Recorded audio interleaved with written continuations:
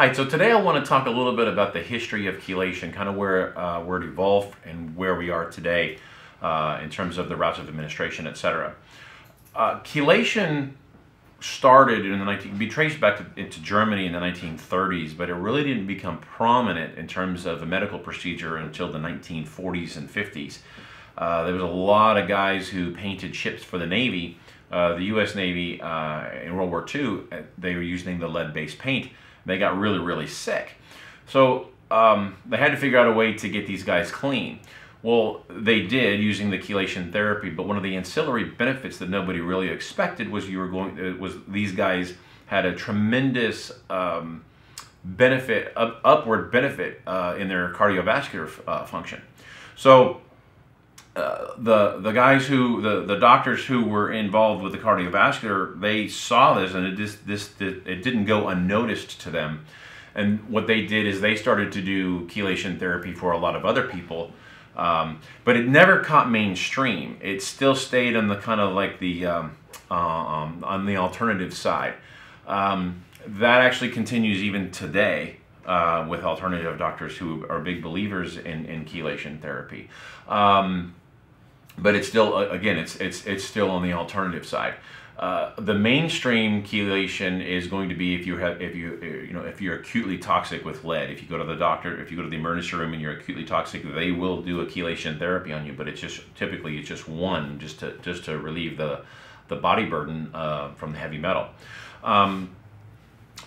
But because people were having such success from the cardiovascular standpoint, on the alternative side, there was several people who wanted to do some things with chelation in foreign countries in the third world, but they didn't know how to do it. Oral EDTA is somewhat effective, but EDTA is a synthetic amino acid, and the molecule is very, very sensitive to the acidic environment of the stomach. And as a result, taking oral EDTA is, you are going to get some absorption, but it's going to be very, very minimal. That's the primary reason why it's done intravenously. Well, there was a rather forward-thinking doctor who decided, hey, let's put this into a suppository. And they did. They put this into a suppository, and they treated a bunch of children down in the Dominican Republic, and I think this was in the late 90s, early 2000s. They had a tremendous amount of success with that, but so they said, well, wait a second, if it's going to work for these children, why will it not work for adults? So hence the suppository route of administration was born. And keep in mind, people are still using the EDTA orally, but again, just not as effectively as the suppository. It wasn't until like the late 2000s, early 2010s, when the cream came about. The cream was really kind of in its infancy in about, I want to say, like 2014, but now the cream is actually out there and it's very prominent.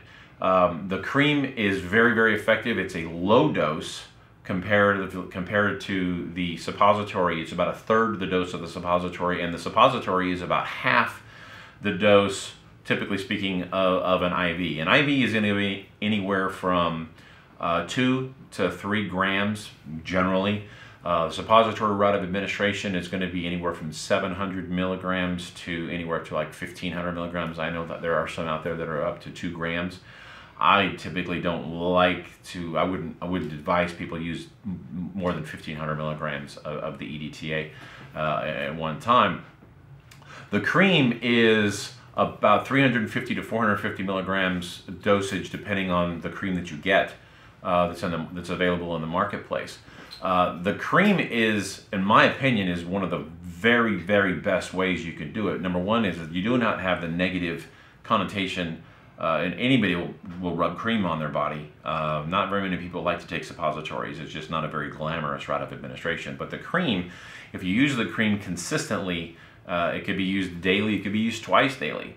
You do that daily, you have a consistent low dose of EDTA that is assisting your body taking care, or helping your body get rid of some of the heavy metals. Again, it's very important, if you do decide to do any one of these chelation routes of administration, you must replenish your minerals, because the EDTA will, it's a non-discriminate chelator. It's going to take out both good minerals as well as some of the bad metals. So I hope you found this information informative, and if you have any questions or anything, please comment below.